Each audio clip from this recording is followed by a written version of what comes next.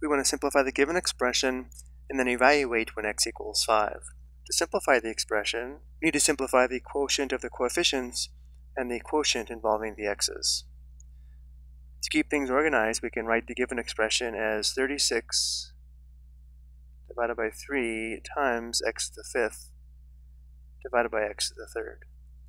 Well, 36 divided by 3 is equal to 12, and for x to the fifth divided by x to the third, we subtract the exponents using the exponent property shown here. This would be x raised to the power of 5 minus 3. 5 minus 3 is equal to 2, so the given expression simplifies to 12x squared. And now we want to evaluate the expression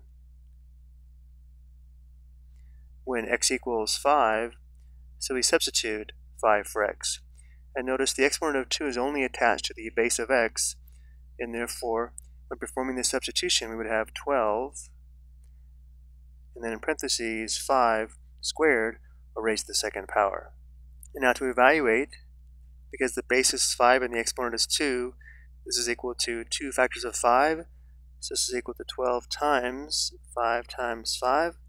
5 times 5 is equal to 25, and therefore this simplifies to 12 times 25, and 12 times 25 is equal to 300. So the given expression simplifies to 12x squared, and when x equals 5, the expression is equal to 300. Let's look at a second example. We have the same directions. We want to simplify the given expression, and then evaluate when x equals negative 2 and y equals negative 3. So we'll first simplify.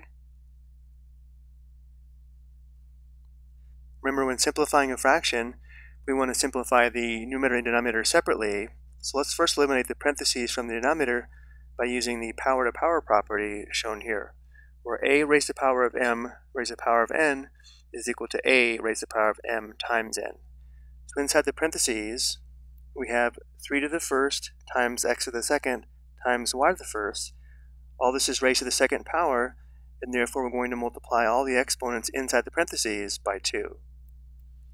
So the numerator is going to stay the same. We have 81 x to the seventh y to the second divided by, we'll have 3 raised to the power of 1 times 2, or 3 squared, x raised to the power of 2 times 2, which is 4, and then y raised to the power of 1 times 2, which is equal to 2.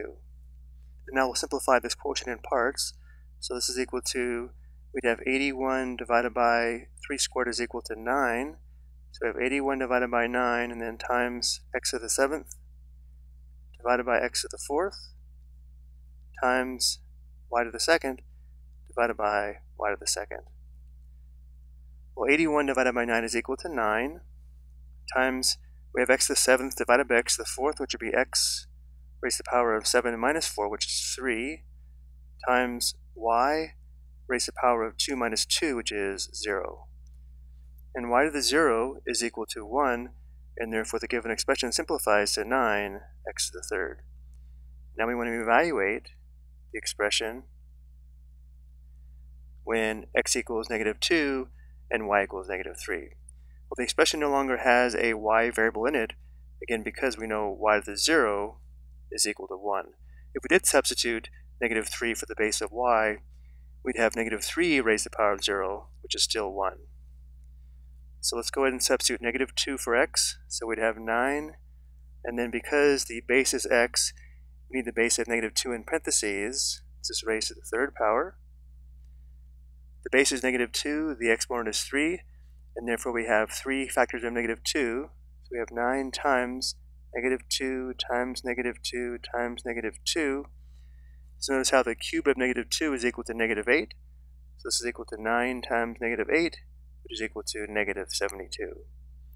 So the expression simplifies to 9x cubed, and the expression is equal to negative 72 when x equals negative 2 and y equals negative 3. I hope you found this helpful.